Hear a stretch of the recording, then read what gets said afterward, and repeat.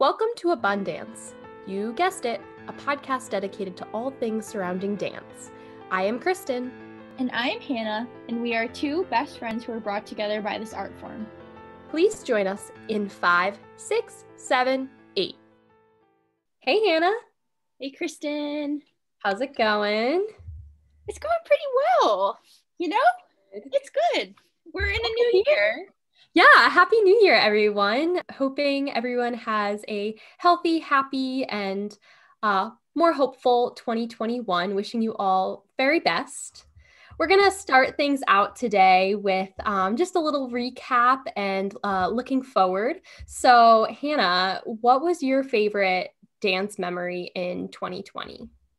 Probably my favorite dance memory was when I auditioned for the Lori Belov and Israel Duncan Dance Company, because it was sort of a last minute thing. Well, not last minute as in like I wasn't rushing to do it before the pandemic hit, because that's not something I knew at the time. But I'm just immensely grateful that I was able to audition in person before this all happened. And ever since, I've had this really nice connection with them. And as I've talked about, I have an apprenticeship. So I'm just very fortunate and grateful for that audition in New York City back early last March. So yeah. That's awesome. And I think it's so interesting too, because like obviously auditions kind of got put to a halt early, as we like talked about in our first episode. And so things were so up in the air for a while, but then just right before the new year hit, it all kind of just came together for you and worked out super well. So definitely. Yeah. So I'm very, very grateful and fortunate, as I said. Thank you, Frack. And how about you? What's your favorite dance memory of 2020? It's hard to choose. I felt a little torn about this, but I kind of have two. One, I would say, is I was very lucky to see a couple live performances before down. I saw the Nutcracker actually when I was in Budapest, Hungary with my family in January, and that was actually just coming up on my Snapchat memories today. I saw the Hungarian National Ballet perform the Nutcracker. That's incredible. Yeah, it was amazing. We actually couldn't find enough tickets for my whole family to see it, so I just went by myself. So I forgot you did that. So that was awesome. And then I also got the opportunity in March to see the National Ballet of Canada perform in Toronto with my boyfriend. We saw some of Crystal Pythe's new work, and that was just really, those two experiences were really special for me, just because obviously like we're all craving to see a live performance now. And so I feel lucky to have had those opportunities before everything changed. And then, so that was number one. And then number two would have to probably be starting teaching actually on Outschool. So I've done, mentoring and things in the past, but this thing finally feels like my own. Like I'm the teacher, I'm not just the assistant. And so that's been really exciting for me. Yeah, I love both of those things. And I think it's just super special to, one, see live performances and kind of see them right up until this all happened. Similar with my experience, kind of like we both had something that we did just before this all shut down. And then secondly, just being your own kind of teacher and having kind of your NYU experience sort of guide you into your new Outschool business. Is that what it is? Yeah. My parents always kind of joke that like in a way I'm my own, like I'm an entrepreneur, which I mean, it's through another organization, but I kind of market myself and I'm my own entity, and I get to put out what I want to offer and how much I want to charge and all of that. So yeah. Right. So it's almost as if both experiences with your master's degree and with this new outschooling that you're doing is very complementary of each other. And I think that's super, super cool and honestly great that you're doing all of that during this uncertain time, Yeah, no, totally. And I even notice a big improvement from when I first started with Outschool back in end of May, early June to now. Like totally different. Yeah, you're probably So much more comfortable with it, and yeah, so it's really cool to see how what I've been learning has kind of translated into that. awesome. That makes me really happy to hear. So now looking forward to this year, 2021, it's still, there's so many things that are very much up in the air in the dance world. But what is one personal dance kind of goal that you have that you'd like to accomplish this year?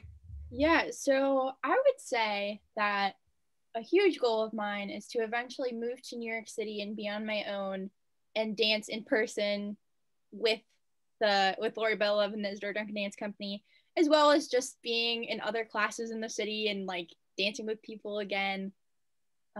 That's definitely a major goal I have as of right now, just because everything currently is so virtual, as we talked about in our last episode. So that's probably what I'm most looking forward to, and then hopefully performing eventually. Awesome.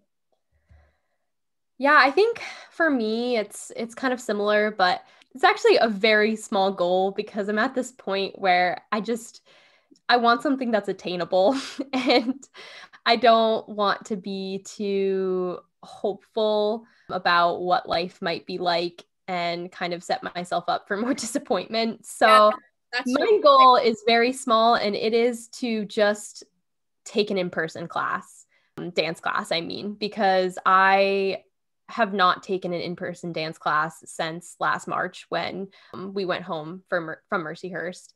And I know so many dancers are back in the studio right now, and that's amazing. And they're able to do what they're doing safely. But unfortunately, I've just not had the opportunity because NYU is remote right now and will be remote for the spring, as well as just places are still shut down in the city. I can't take any kind of open classes at Steps on Broadway or anywhere like that, as well as places locally in Connecticut. I just don't have the access to that right now. So my goal is just purely to, like you said, be surrounded by other humans and be in the dance studio dancing together. And I feel positive that will come soon. Yeah, that's a great goal, and I think it's very realistic of you, and I think it will happen. So yay for yeah, it'll be an exciting day. for sure. All right, well, so today we're going to talk about dance on film and what that looks like in television series, as well as documentaries and movies. Is there anything you want to add? No, I think that's pretty much the gist of it all. I hope that those of you that are listening maybe did a little homework yourself and maybe started watching On Pointe or Tiny Pretty Things, some of those newer releases. If not, we will warn you right now that there will be some spoilers, more so with, I would say, Tiny Pretty Things than necessarily the documentary series. But yeah, just know that we want you to keep listening, but we don't want to ruin things for you. Yeah, we don't want to be too much of a spoiler, but at the same time, how do we talk about it without getting into it? I know, exactly. Yeah. All right. Well, so first we'll talk about some documentaries. Want to jump into On Pointe? Yeah, I think that's a good starting point. Okay. Starting point. Friends, oh my gosh. They're back, folks, and that was not even intended. No pun intended. Also, I'm just going to throw in right now that I always like to make fun of the way Hannah says documentary. She's like from Syracuse, and she has a very specific way of saying it. And apparently people from Syracuse say it like that. Right. It's like elementary too. We yeah. have friends that make fun of me, aka Kristen, who says, no, it's elementary, but it's like, no, it's elementary. People from New York probably get me. So if you're listening and you're from New York, hopefully you say it the way I say it, because I think that's a cool way. Everyone's opinion on how you say those two words it's fair enough, All right. So On Pointe.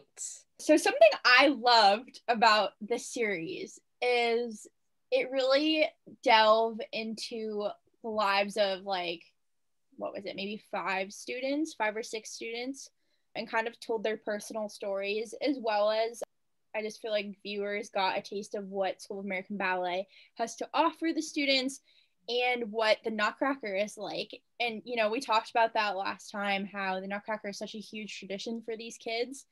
And what I found to be really interesting in this series is we got to see all the preparation and everything that led up to the big show last year, 2019.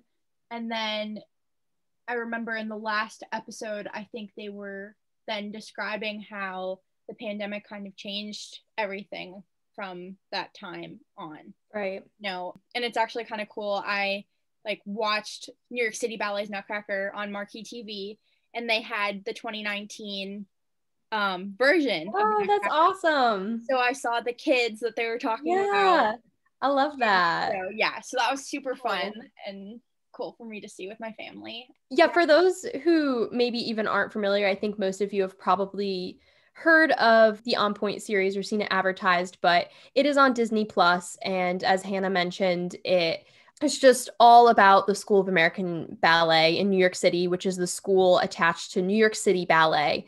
And it follows, interestingly, a group, I would say, of young children for the majority of the documentary, but there's also some parts where it highlights some of the students in kind of the upper division. Some of them got offered their apprenticeship into New York City Ballet, which is kind of the main goal during the documentary. And a big shout out to our friend Ellen, a graduate from Mercyhurst, and actually also a graduate from the NYU program that I am pursuing right now as well. She has a little cameo in it because she works for the School of American Ballet and actually recently got a promotion. So congrats, Ellen. Oh, Ellen. Yeah, she's awesome. And I got so excited when I saw her pop up on camera. So did I. I texted you. I was like, yeah, Ellen, and you were like, yeah, she's there. So that's so awesome, Ellen. Yes, shout out to you if you're listening. Yeah, and I briefly just like exchanged a message or two with her, and she said something along the lines of that, you know, they were supposed to kind of follow some of the older students more throughout the series, but as Hannah stated, the very last episode, it just kind of got cut short because of the pandemic and they had to stop filming, which honestly for me, that really hit home when that part of the episode happened. It took me back to when we were all experiencing that and kind of the naivety behind it too. You know, all the students, they thought they were going home for like 2 weeks, and some of them discussed how they didn't pack all that much. They just packed, you know, a quick bag or two and hopped on a plane and went back home to wherever that was. And I don't know, it just took me back to all of that. But anywho, the shock of it all. You know, yeah, it's unfortunate that they weren't able to continue the series. I don't know how much more they were necessarily planning to do, but who knows, maybe down the road they'll do like a season 2 kind of thing or something. I would definitely be interested in that. Me too. I thought it was a great series overall. Definitely something to look into if you're interested in learning more about New York City Ballet and the school behind it. I also really liked learning about the teachers that coach the students at the school. I thought that was also a nice touch. Them and learn what they do.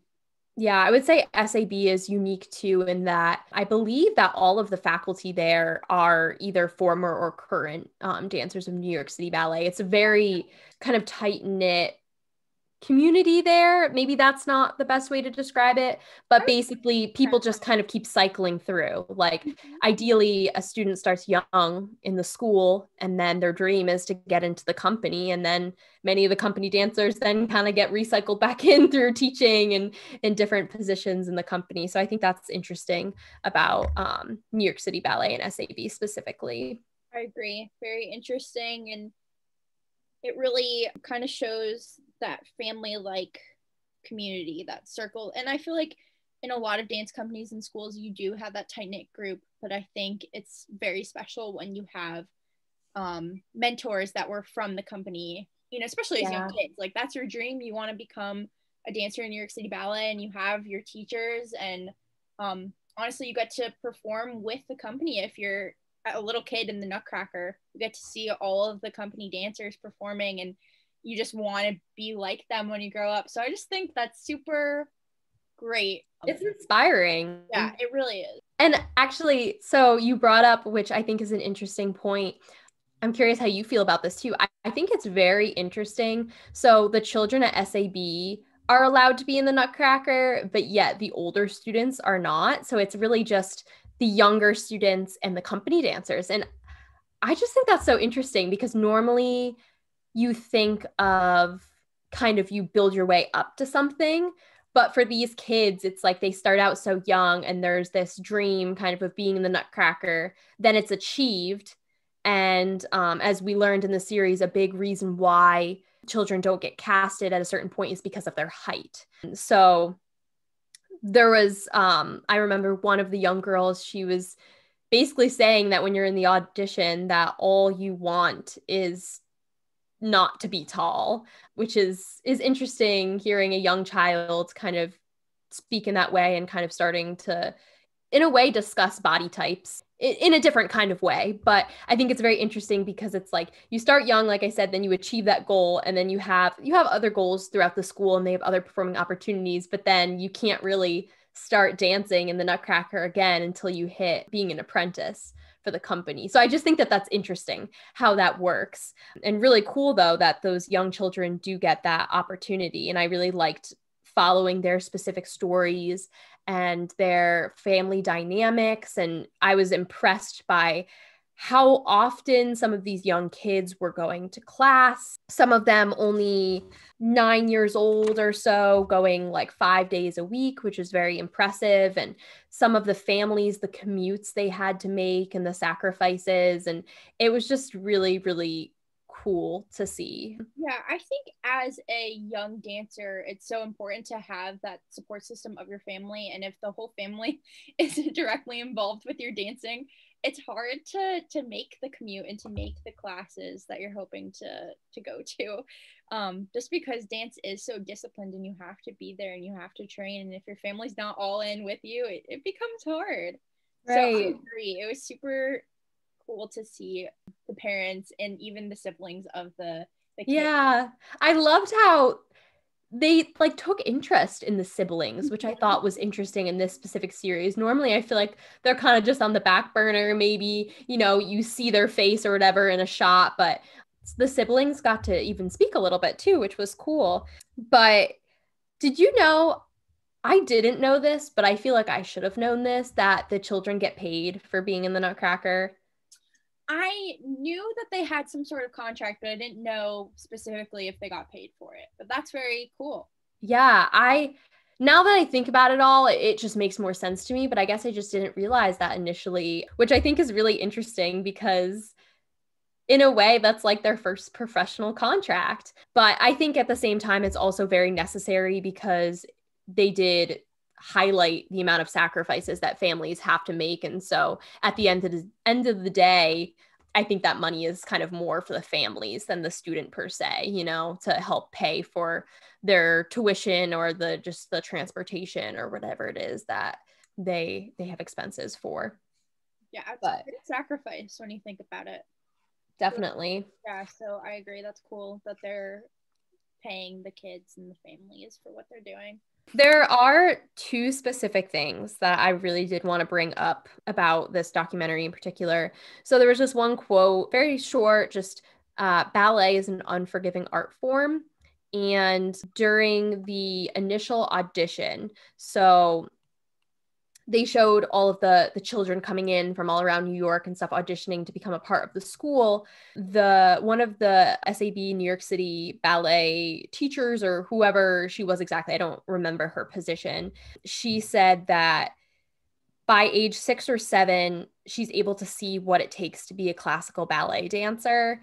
And I didn't love this quote in this part of the documentary because I know where she's coming from, and it made sense. They were showing the kids, they tested to see how much natural turnout they had and how arched their feet were and all of these things. So obviously, yes, some people have that natural facility, which is going to get them possibly further in their career, or specifically with New York City Ballet, they have certain standards and they have kind of this Balanchine body type that they really striving to achieve. Yeah, like strive for. And so I understand it and it makes sense, but it also bothered me just because I felt like that was just putting down classical ballet and just saying, well, okay, if you don't have this facility, you can't be a classical ballet dancer. It was kind of the way it was worded. Because, you know what, maybe you won't be a classical ballet dancer at New York City Ballet, but it doesn't mean you can't be a classical ballet dancer.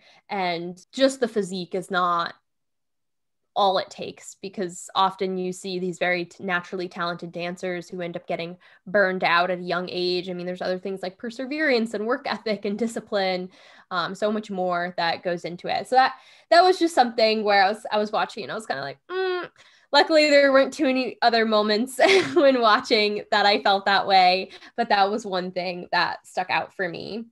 I see where you're coming from with that. And I think the same woman said, like, usually I know who's going to make it, but I'm not always right. And sometimes I'm not right. And I think that kind of brings up your point, Kristen. You can't always tell from that young age. No. Right. It's so much about determination and passion. I feel like if you don't have the love for it, are you really going to be able to make it your career? Right, exactly. Yeah. So yeah, I agree. And then I also thought it was interesting, so how they called it like Nutcracker casting versus it was not an audition, and they kind of spoke about this. And I've never experienced anything like this before. So I thought it was interesting how the children found out in the moment. They would go into the studio and they would learn a piece of choreography. So they would go in for a specific thing. They'd go in for the candy canes or party scene, and they were told right then and there whether they got the part or not. So they had a couple rounds of eliminating people, which is typical of an audition. Auditions do have rounds where they eliminate people, but I feel like normally in an audition, you might have an idea towards the end, you know, if you've made it to the last round, okay, well, I stand a chance, but usually you don't hear until after the fact. You receive an email or a phone call or a letter in the mail, something along the lines of that. But I just thought it was so interesting, the idea of like a casting call where they just find out right then and there. And as you could see, the kids then go out in the lobby and they're either super excited and they're hugging their parents and their friends, or you have the disappointed ones, and having those kind of mixed emotions in the same room can be challenging, especially with children who can't necessarily hide it as much. And kind of going off of that, Sophia, one of the main students the documentary was talking about and following, she got casted as Marie, which is one of the main parts you can have, if not the main part, as a child in the Nutcracker for New York City Ballet, and for just, you know, Nutcrackers in general. But for the longest time, she kept saying, oh, I want this part, I want this part, and she never actually got the part that she wanted. But then at the very end, they said, you're the new Marie of 2019. Yeah. And then she was super excited, and it just goes to show you, like, how casting can kind of turn out. And it is interesting, as you just pointed out too, Kristen, that this was an audition for casting a role, not so much, I don't know, it was like you kind of had an idea, like you were saying, you have an idea sort of, maybe if you make it to the last round that you got the part, but you don't necessarily know what part until maybe later on. But the difference is these kids find out right then and there, that same day. And that's Which, hey, lucky them, because I remember as a kid growing up, anxiety, or even, yeah, more so I'd say maybe middle school, high school time, but that like week or week and a half of waiting for the cast list to come out. Oh my gosh, that was Mercyhurst. We felt that way, remember? Yeah.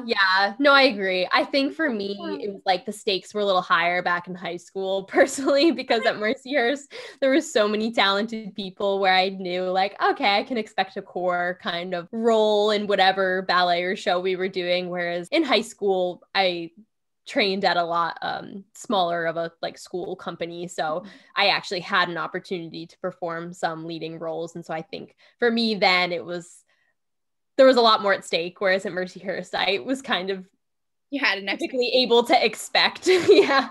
That's so funny. But yeah, definitely. I mean, in general, even just with summer intensive auditions or, I mean, company auditions, anything, just that waiting is so anxiety provoking, and it feels like an eternity, even though in reality, it's usually like a week or two. Yeah. Is there anything else you want to talk about specifically with On Pointe?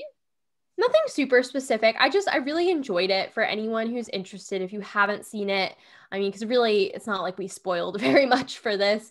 It's fairly lighthearted. It's just enjoyable. You can see the pure joy of the children and the older students, and my heart was so happy for the girls who got promoted. It's really, really a nice documentary. I think it was well done. My only critique would be overall that it was a bit too glorified and perfect. I mean, they definitely highlighted challenges of the students, having to be far away from home for the first time and away from family and different things like that, and how that can all be difficult. But at the same time, just from the reputation of the School of American Ballet and New York City Ballet, I don't think it's all fun and dandy all the time. I think that there's a lot that goes on behind the scenes there as well. Not to say it's a horrible place. That's not what I mean. But I mean, there's a lot more that we don't necessarily. There's a lot more, and especially even just things that have popped up in the news over the years, more so with the company, I mean, than the school. And this was focusing on the school. But I think it painted a very pretty picture for ballet. And sometimes we do need that a little bit, but I don't know. You don't get the balance there. So that's my only critique, is you don't see so much the hardships. I mean, it's a Disney Plus documentary series. So at the same time, I wouldn't really expect anything different. But yeah, that's just my thought on that. Yeah, I didn't even really think about that so much until now when you're bringing it up. But I would agree with that statement. I think there is so much that goes into this beautiful art form. Dance is like stunning, but also the hard work and the blood, sweat, and tears literally that go into things, that go into dancing. I think that could have been portrayed a little bit more in this series, just because it isn't, like you said, like, oh, it's all great and rainbows are everywhere and ballet every day. And while that is true, it's not completely accurate to a good realistic portrayal of what dancers go through. Definitely. And I think, honestly, we'll probably be able to discuss this further towards the end of the episode, but I think the way ballet is portrayed in the media and all of these movies, TV shows, documentaries, there's a struggle for balance. It's like one extreme or the other. It's like everything is pink and perfect and beautiful, or it's like, oh my gosh, dancers are insane and mentally not okay in any capacity. It's like one or the other. So it's finding that balance. I think this brings us to documentaries in general. When you look at Ballet 422 or even On Pointe, or I'm sorry, not On Pointe, First Position, you do see a little bit of both, but I think in general this series, it was like it's very glorified. Yes. Yeah. And actually though, I wanted to bring up First Position because I would argue, as much as I just said that I think that across the board there's a lack of balance, I think First Position actually does a fairly nice job of that. I love that documentary. I remember first seeing it in the theater years ago with my dance friends from where I trained growing up, and we were so excited for it. And I remember that year for Christmas, I asked for it on DVD, and I pretty much forced, I'd say, many people to watch it with me following that. Once I had it on DVD, I would watch it over and over. There's just so many great things about it. I watched it like 10 times in a row during that first year it came out. Like, I was obsessed. Yeah. And I'm like you, I was like, anyone who likes dance or is interested about dance needs to watch this because it's so cool. And honestly, I would still argue that, like, if someone was interested in looking for something to watch and they just wanted to learn more about ballet specifically, I would probably too. Yeah, I'd probably recommend that to them for sure. Because so if you're not familiar with First Position, it follows a group of students or dancers, I guess I should say, as they perform in the Youth American Grand Prix around the world. So the Youth American Grand Prix is the largest ballet competition internationally. And so all the different people who competed were from different spots in the world, and they followed them around. It did come out in 2012. I did my little bit of research because I was curious with some of these different movies and documentaries as we discussed them and how they differ, if having when they came out has anything to do with perhaps the way dance is portrayed and if that's changed over time. So this is a bit of an older documentary, but I mean, you definitely see so many positives of dance in this series. You get to see just the pure joy of the dancers as they perform, as they make friends. I think of little Erin Bell and Gaia. Their adorable little relationship in the movie and how just dance can bring people together. I mean, you see the success of the dancers and from the competition itself, because you can win scholarships or contracts to companies if you're old enough. And so there's so many positives of it, but at the same time, you see the grit of it all. It really takes you through the training process for the competition.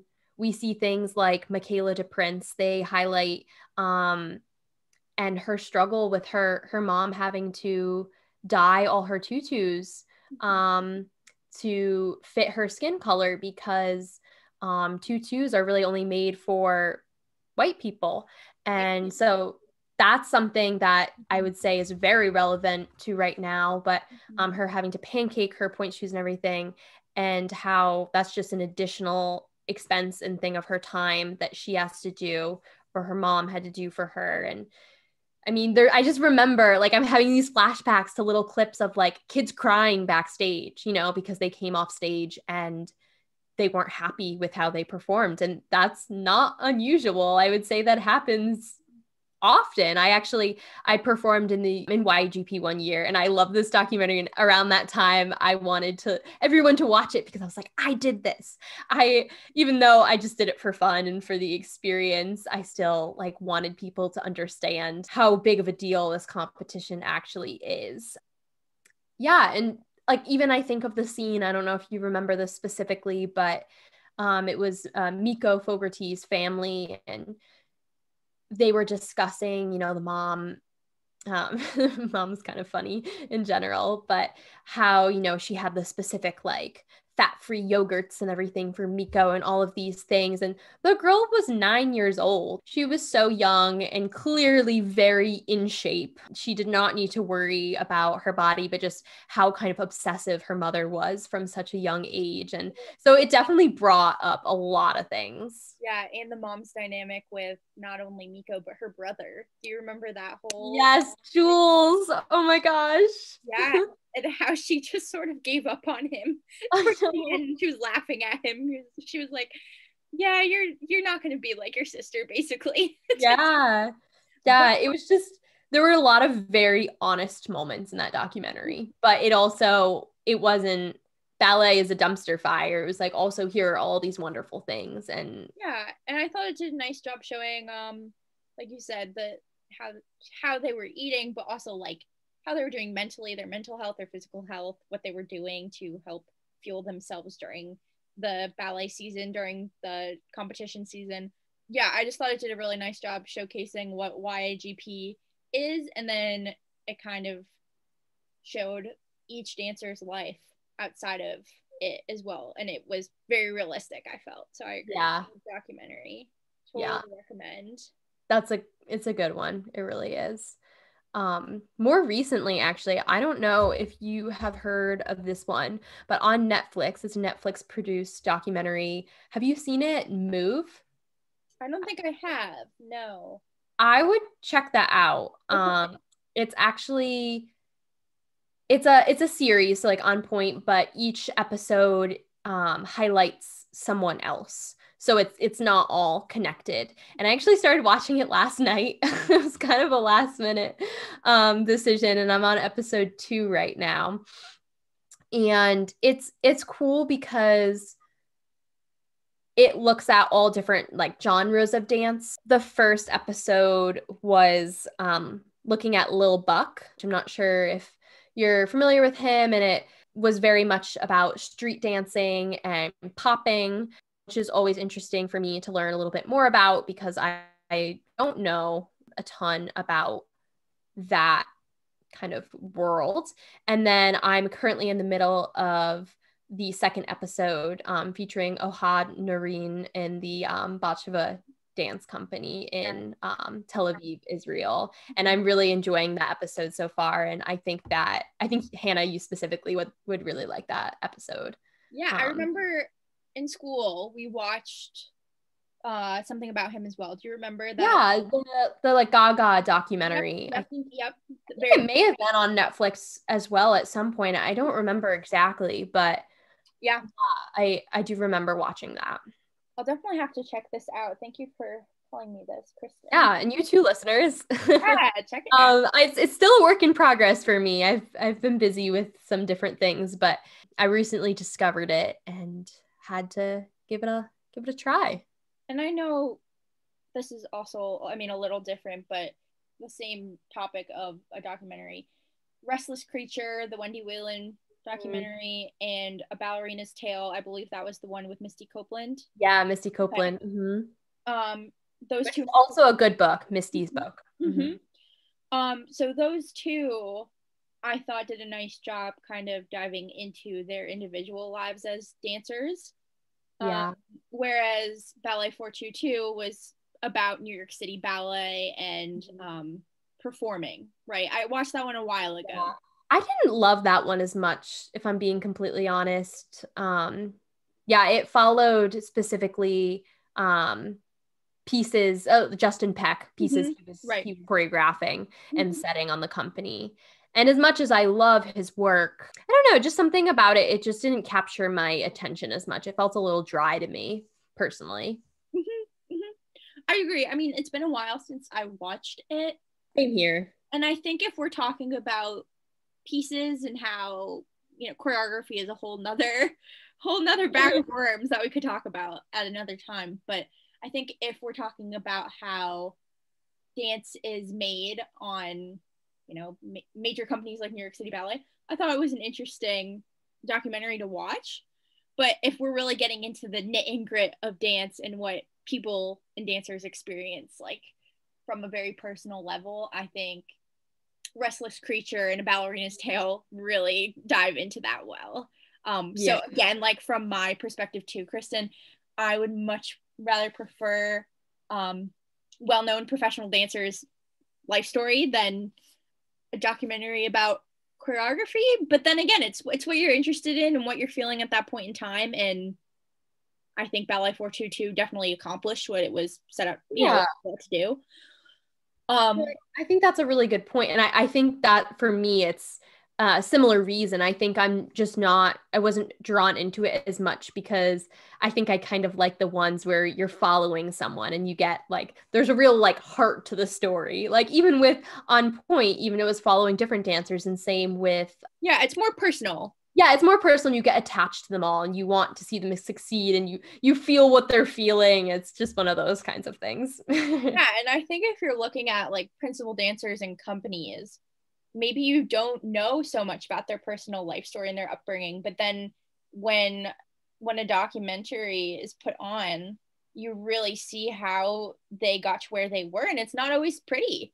It's not this easy path. And I know for Misty, and I think for Wendy, it's not just super straightforward and pretty. It's a lot of hard work. It's a lot of suffering sometimes too to get to where you are. And I think that's what's so neat about seeing these amazing dancers, you know, like seeing their path, seeing their journey to where they got to at this point in time and this point in their career. So that's something else I really like too.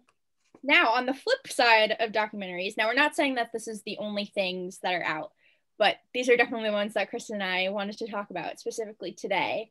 But definitely check out other documentaries too.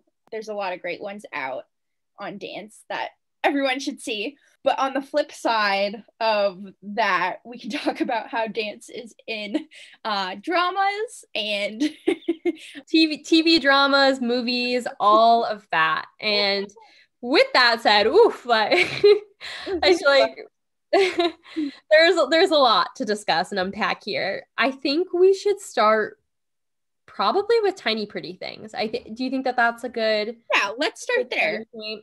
Yeah. So, folks, for those of you who are unfamiliar, Tiny Pretty Things is a Netflix original series. So far, there's one season with 10 episodes, about 50 minutes to 1 hour each. But based off of the last episode, I feel very confident to say that there will definitely be at least another season because boy, was that a cliffhanger. And this fictional series follows dancers at the famed quote unquote Archer School of Ballet, which is based in Chicago. This is fictional, like I said. But also just little shout out to Lucas DeMarinis, who we went to school with at Mercyhurst. He was in this series, which is super cool. It's so weird that we're talking about two things, two shows that just came out, one on Netflix, one on Disney Plus, both huge platforms. And we literally went to school with someone who is in each of them. I think that's pretty crazy. That is pretty crazy. Every time he came on screen, I paused it and I was like, hey, I watched it with my mom. I was like, Mom, see, there's Lucas. Yeah, super cool. So I doubt you're listening, but if you are, Lucas, really, really well done. And I didn't really know how much to expect to see you in the series, but he got a lot of camera time. So that's awesome. Congrats. Yeah. And I also just want to talk about, like, speaking of Lucas and the other dancers on screen and even the main characters in this show, I think oftentimes we see other professional dancers coming in as their, like, what's the word? Stunt double. Yes, that's the word, Kristen. That's the word. Yes, and I think what was so neat about this series is all of the dancers, I was reading up on this too, all of them are professional dancers and have experience dancing, and there wasn't any kind of stunt doubling happening at any point. Yeah, so I know. Cool things, very cool. Yeah, I agree. I did like that about this series in particular because there's nothing worse than like your cheesy Hallmark movie or some random ballet show that comes out and the dancers just can't dance. And sorry, I don't mean that harshly, but I just mean they don't have or rudely, I should say. I just mean they don't have the proper training really for trying to portray what they're trying to portray. Or they're a beautiful dancer, but the acting is not so good. But I enjoyed with this series that I actually was questioning whether some of them were like an actor first or a dancer first. Like I was kind of questioning what they consider themselves to be or what was their first kind of focus, and maybe they were pursuing them both simultaneously. I don't know, and maybe you know a little bit more, Hannah, about that from what you read up on, but I just was very impressed by the caliber of the dancing in comparison to also their acting. I didn't feel like one was really slacking. Yeah, I don't know too much about that either, but that is something interesting to bring up. Kind of on another note, though, I think if I was like a 10-year-old really inspired by dance, as I was at one point, I don't think this is the show necessarily to watch. No, we're going to throw that out there right now. Do not show this to your young cousin or your niece or your nephew. Yeah, or I could right, like I could totally see a kid being like, Mom, this show is about dance. Like, I want to watch it. Yeah. No, not the show. Yeah, no, this is not the show. There's a lot of, as we could say, mature content in this TV show. And what I do think is a little problematic is that, you know, it is on Netflix and a lot of young kids do have access to Netflix. And of course, like you said, Hannah, I mean, if I heard, or even if my parents heard like, oh, there's a a ballet show coming out, and it sounds kind of cute, like tiny pretty things, like it sounds innocent.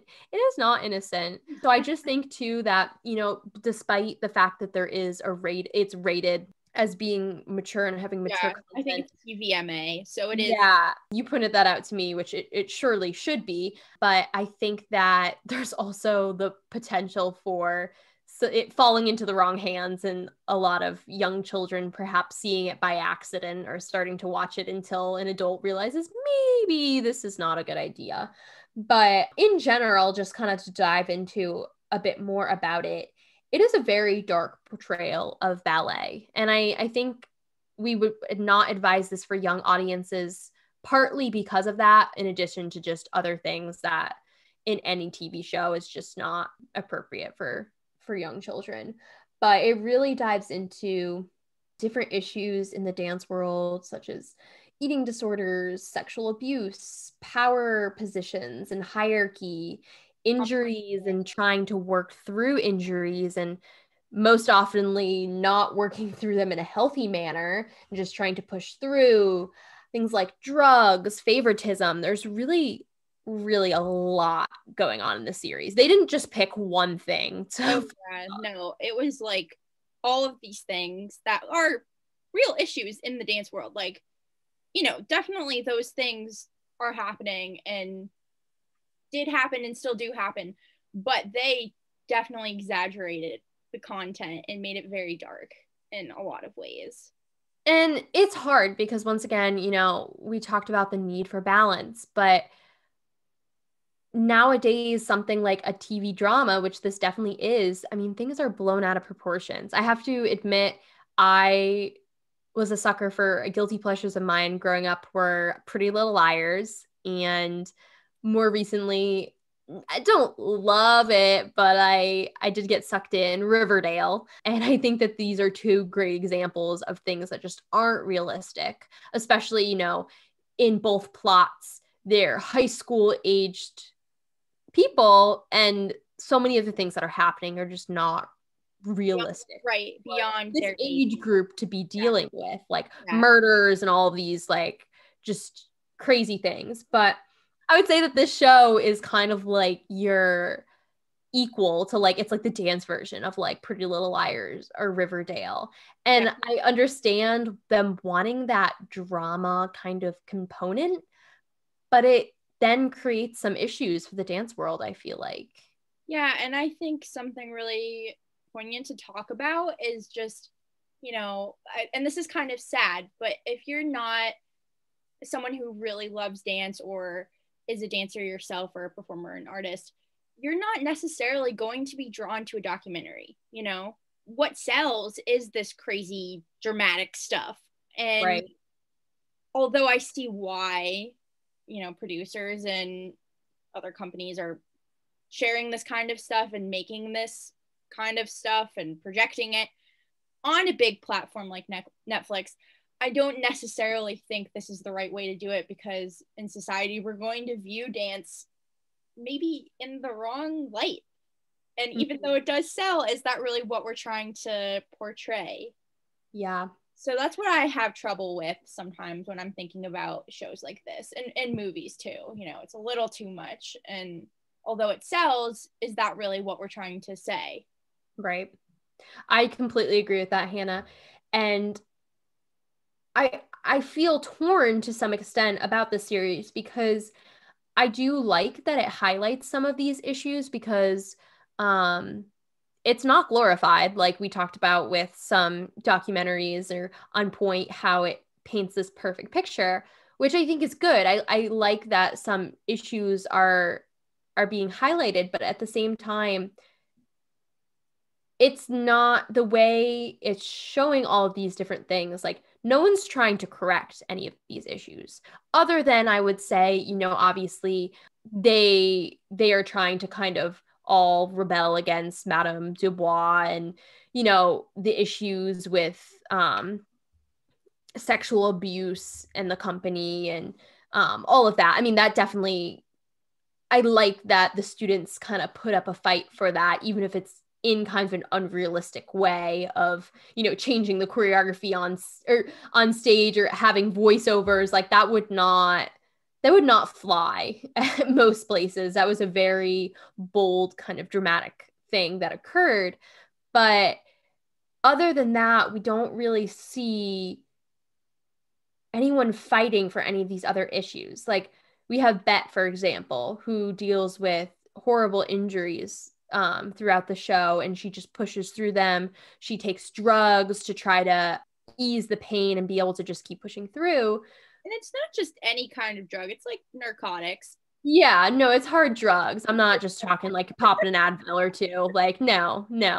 And what I think is problematic about all of this, and of course, to have the drama component, maybe you do need some of that, but I just think it's problematic because you have young dancers, even middle school or high school age. I would still consider that a young dancer who they're seeing this kind of thing and they might think it's okay. Like they might see someone like Bet working through an injury and think, well, it's okay. Like she did that and she got away with it and she got to perform a leading role. Like there's just a lot of bad examples in this, or, even the way like body image is looked at in the show and everything. It doesn't set a good precedent, and not enough is done in the show. Yeah. For it to be like, no, this is not good. Right. And also that's how I feel, at least. No, I fully concur. I fully agree with you. I was also just thinking now too about just the relationships between the students and the adult figures, like whether it be a parent and a daughter, or it's the head of the school and a student. It's just so many of the relationships got so blurred, and some of these relationships were really unhealthy and not okay, and yet it wasn't addressed. And I think that's also kind of scary too. Yeah. And I think we do see a little bit of a fight with some of the relationships, like June, for example, and her mom. She kind of had a breakthrough, but it was a very extreme breakthrough. She tried to get emancipated from her mother, and it kind of took that to get her mom to like believe in her and trust her and want to see her dance and all these things. And I mean, even at the end too, with Bet and her mother, kind of that scene that they had in the kitchen at her boyfriend's house, I think there were some breakthroughs, and I think that that's good, but like you said, there were so many problematic relationships. Yeah, and things that weren't addressed, Yeah.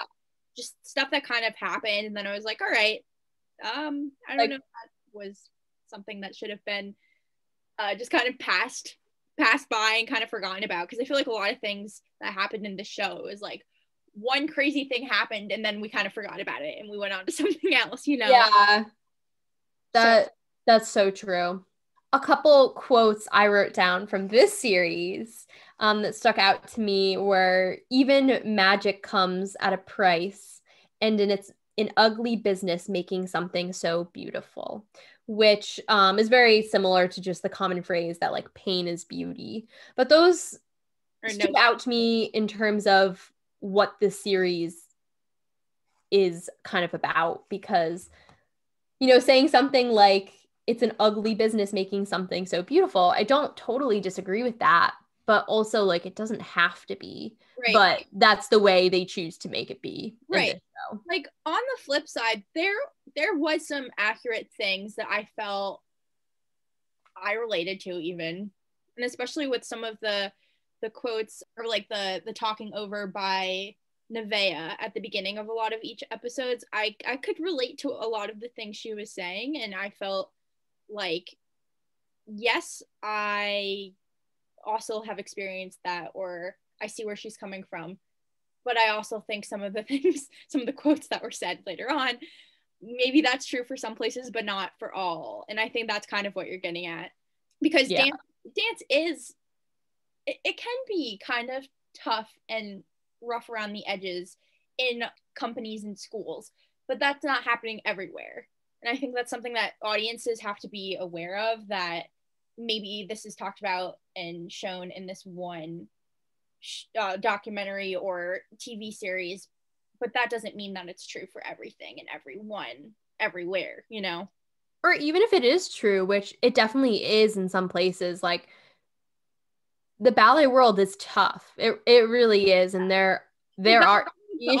Dance world. No, that you're so right. The dance world in general, but since this was, you know, based a on ballet show, I think there are some things that are more specific to ballet in terms of issues that exist. But I mean, even though it does exist places, in a way, it could be a form of advocacy, because yeah, it might not be like that everywhere, but you know what? There are probably plenty of places that maybe remove like the murder and drama and getting pushed off the edge of a building, all of that kind of stuff, and just narrow it down to everything else. I would say that a lot of that exists elsewhere. Oh, yeah.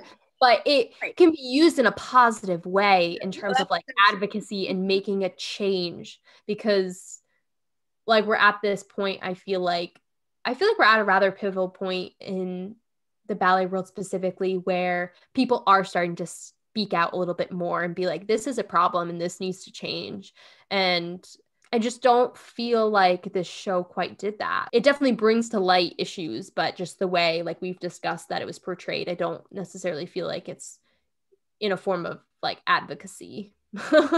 Yeah, because I know in my perspective, it was kind of quite frustrating, to be completely honest. You know, I felt like it was a lot of dark things that kept being brought up. Not a lot of things were being done to change the way it was being. Yeah, it's like mediate it all. Yeah, it was just, yeah. So, you know, like, I think the dancing in the series was great, but do I think this is a great show that portrays ballet well? Not necessarily.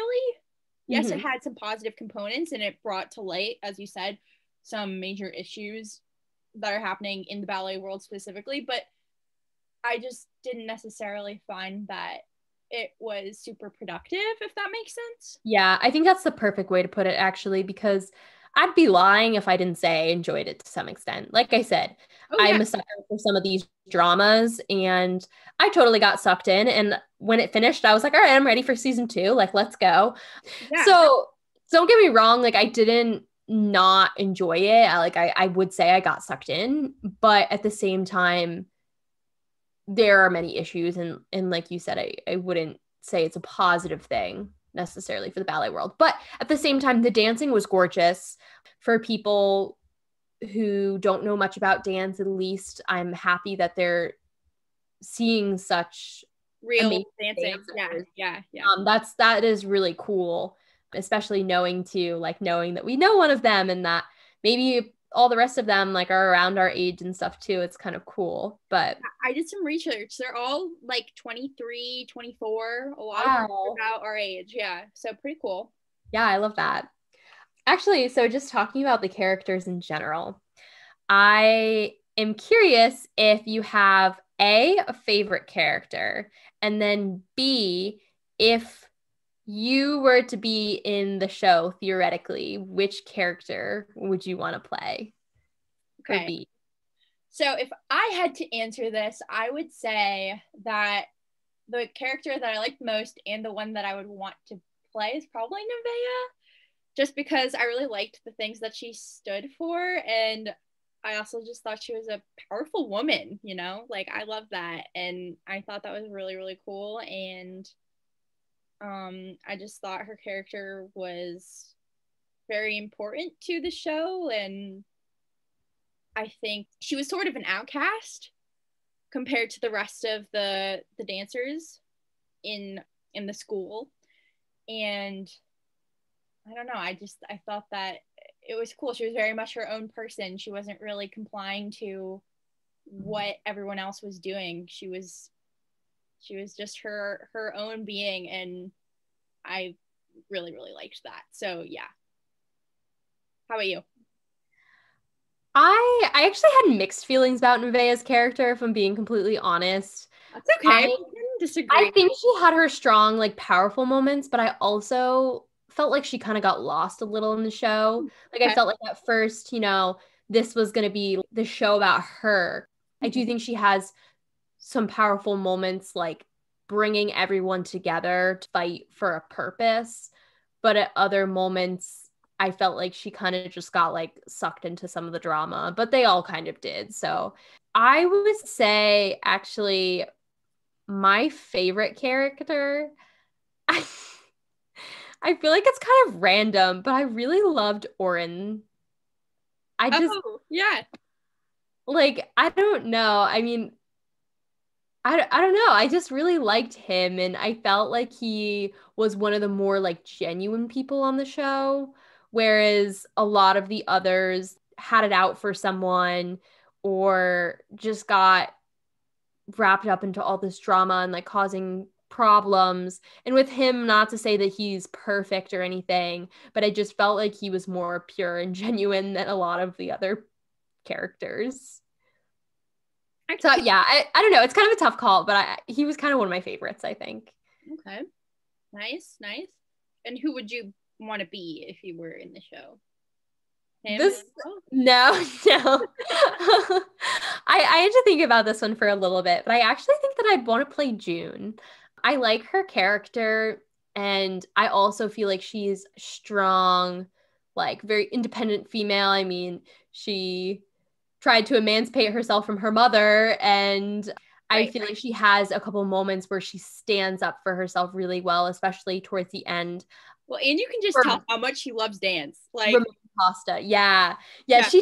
She has a strong passion. Like, I feel like she's there at the school for the right reasons. She's an absolutely gorgeous dancer, and I feel like she's also somewhat of an underdog. Like, she's so beautiful, but she's not necessarily given everything that she deserves. And I kind of really respect that and almost feel like I can relate to that to some extent. Like, I'm not saying, oh, I'm amazing and I should get all these amazing things, and I haven't. That's not what I mean, but I just the idea of being an underdog, I kind of like relate to a little bit in some ways.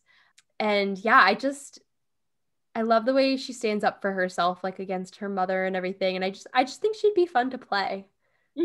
I could see that. Nice. Although you probably would have expected this answer from me. I don't take back June is my answer, but I had moments where I was like, oh, it would be fun to play Bet, but that's just like a lot.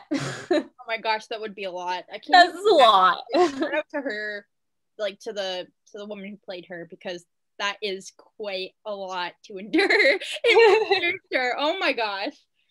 But going off of Tiny Pretty Things, I have heard from other dancers, and I know, Kristen, you watched Ballet Academy. I think there are some similarities in the show. I think also a movie we could talk about in comparison to this series is Black Swan. I think that's... Yeah. Black Swan came out, since I did my research, in 2010. And 10 years later, with Tiny Pretty Things coming out, I would basically just say it's like the modern version of Black Swan. Yeah.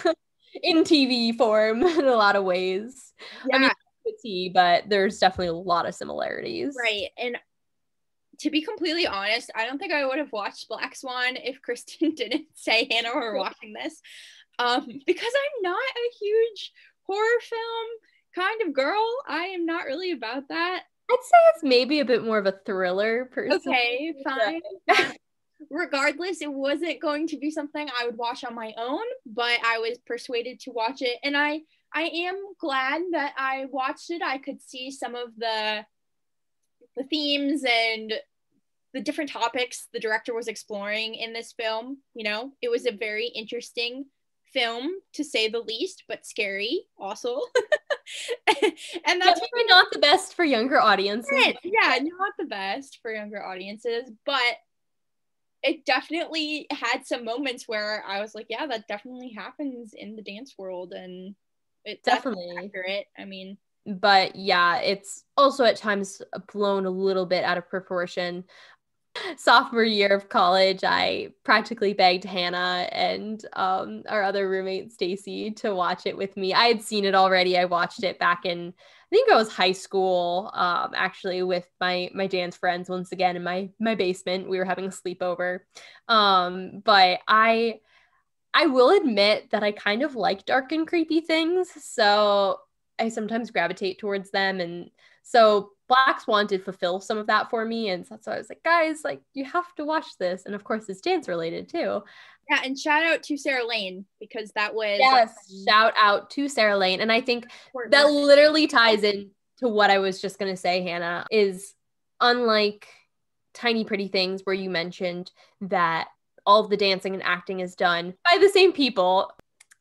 In Black Swan, there's if you're not familiar with this, there's been a lot of controversy over it surrounding the fact that the actress Natalie Portman had a stunt double, Sarah Lane of American Ballet Theater, and that she didn't get enough credit and this and that. And credit is a big thing in the dance world, whether it's choreography, whether it's a dancer, whoever you are, credit must be given where credit is due. And so I understand why there has been such a big controversy over it, but it's cool to see the same person doing both. As much as Sarah Lane's dancing was beautiful and the acting was also great. Also, I don't know still enough about the background of the actors and dancers from Tiny Pretty Things, which I'm realizing now, like, I just want to do more research on it.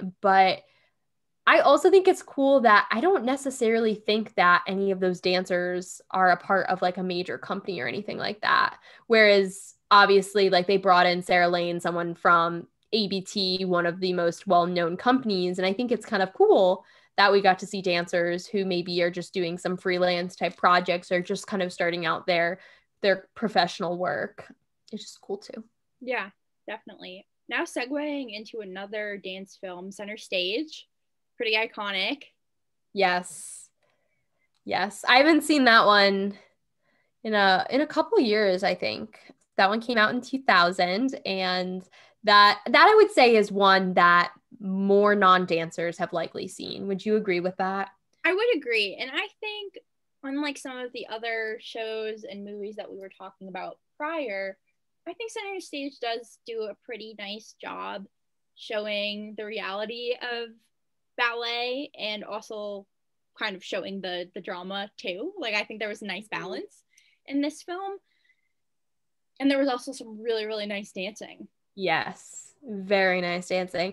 And yeah, I think, Hannah, you're right. I think there's a fair amount of balance in that, and especially that this movie dates us back 20 years. I think even more so, it was very well done because obviously so much has changed within that time, and we've progressed in a different kind of way. But for 20 years ago, especially, I think it was very well done and fairly balanced. Yeah, so I thought that was great. You know, there's been some other films like Step Up and Flashdance, Footloose, Red Sparrow. We have a bunch of dance being... There's an abundance. Yes.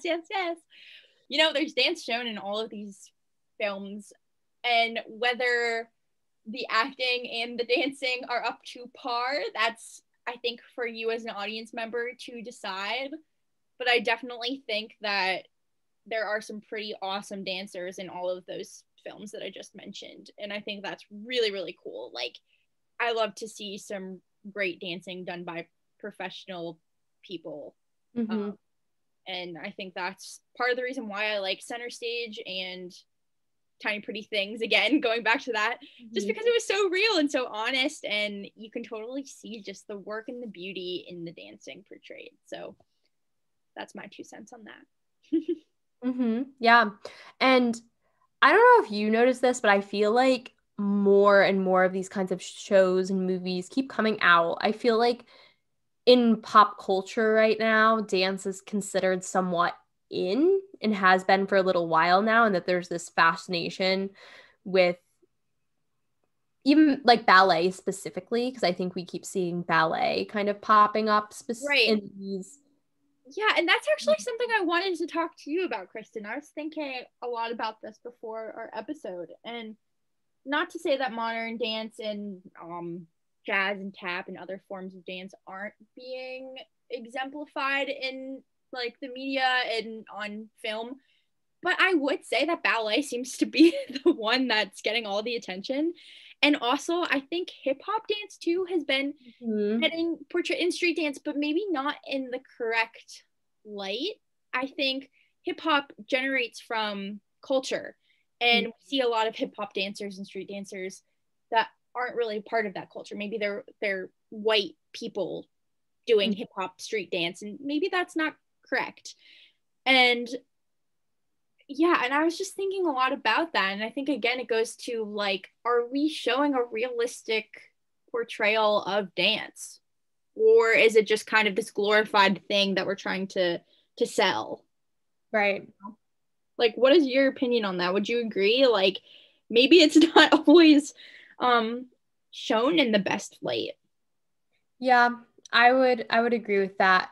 I think kind of going back to some of our discussions we've already had, you're likely to see a more honest and accurate representation, in my opinion, in a documentary than Really? Yes. the TV shows and movies. And I think a lot of that is surrounding, like you've mentioned, what sells. I think that unfortunately in fictional work, there's always going to be that extra element of like, will this sell? What do we need to add? What do we need to change? Yeah. So I think too, like you said, you brought up like street dancing and everything. The first episode I watched of the documentary series Move, I think highlighted street dancing very well. I mean, I don't know a ton about it, but like you said, it's a very cultural thing. And I would say that is the same with I think that was portrayed very well, and they highlighted the right people for that episode. But whereas in movies and stuff, like I don't remember what it's called, but there was this movie I watched actually like a couple weeks ago on Netflix. You know, I was just looking for something kind of lighthearted to watch, and oh my gosh, I'm completely blanking on what it was called, but basically this girl, she starts her own troupe. What? Was it Leap? The cute little cartoon? No, it wasn't Leap. Oh. No. It's like these high school aged people, and this girl, she's trying to get into, I think it's Dartmouth or some really good school, but her interview didn't really go well, and so she was trying to make herself seem more appealing as a candidate, and so she said she was a part of like the dance team at school, but she in reality didn't have any dance experience, and so she tried to audition and she didn't make the cut, and so then she was super gung-ho and like, I'm gonna create my own dance team, and brought together a group of misfits, and they somehow got someone famous to choreograph for them and help train. That is one of those kinds of things, and their style was more hip-hop. But like you said, it was completely like out of context, you know, just this group of misfits from high school, not knowing anything really about hip hop other than just trying to like mimic certain moves and stuff. And it was cute. Like it was, like I said, I was just looking for something lighthearted to watch. But at the same time, I think that that's an example of yet another like poor portrayal if we're talking about doing dance justice across different forms of media. Oh, I was also just thinking about how so many non-dancers know of Dance Moms and like yes, and Dancing with the Stars. All of those things are very fascinating shows, but I mean, maybe they don't necessarily do the concert dance side of things well. I think that's another example that we can pull from. Like, for example, for Dancing with the Stars and So You Think You Can Dance, a lot of it is for show. Like, what are we putting on stage? Is this entertaining enough for people to watch? yet we're not really doing shows about really cool choreography, and maybe that's also because of liability and different things like that and copyright. But maybe it would be super cool if we looked into American Ballet Theater and the Jose Limon Dance Company and Lori Bell Love and Isadora Duncan Dance Company and Lines and all of these different complexions. What if we had a show dedicated to companies, dance companies around the country and around the world? Maybe that would be something to show and to give the non-dancer population something to see, because a lot of times people only know like, oh, Abby Lee, like, oh, that is that what you do? Is that the kind of dancing that you do? Or can you do the splits? Or can you do fouettes? Like, there are very mainstream things that so many people know about that aren't necessarily like what dance is. And I end up, I don't know if you also experience this, Kristen, but I end up having to explain to people what I actually do. And a lot of times I think society projects it wrong. Oh yeah. I mean, I still get asked like, oh, are you gonna stay in New York and like audition for Broadway? And it's like, I'm a classically trained ballet dancer. Not to say like some ballet dancers don't dance on Broadway and everything, but it's just this, like, a lot of people, just don't understand. And these can be potential opportunities to help people understand. But going back to what you were saying about, highlighting these different companies and stuff, there actually was one show that did exist. Did you ever watch Breaking Point? No, there is a show out there. Cool. Breaking Point followed Ballet West, which I kind of have like a little infatuation with them. Oh, wait a minute. Yes. I know what you're talking about. Yeah, because I attended their summer intensive and I like loved watching the show. I watched their Nutcracker the other night. Like I kind of am a little bit obsessed with the company. And the lovely Tana Hunter, our former department chair, was a principal dancer there. But well, that's definitely our cool connection to them. Yeah, sure. But Ballet West is located out in Salt Lake City, Utah. It's one of the larger, more well-known ballet companies over out on the West Coast. And there was a TV series, I'm trying to remember, probably around like freshman, sophomore year of high school for us was when it premiered. It was on like cable TV, and I followed it very religiously. I thought overall it was a pretty good show. There was definitely like they focused on relationships inside the company and stuff, which I think was a bit of them trying to attract people to the show, because I think it was one of those shows that mostly dancers watched, not so much people outside the dance world. Yeah, but I think that interesting. It's how can we find that balance, how can we give dance justice while also making it like entertaining for the non-dancer population. It's something to grapple with, and I think it would be really interesting in these next couple of years, or in the future, if we can get more shows and movies made on really awesome dance companies.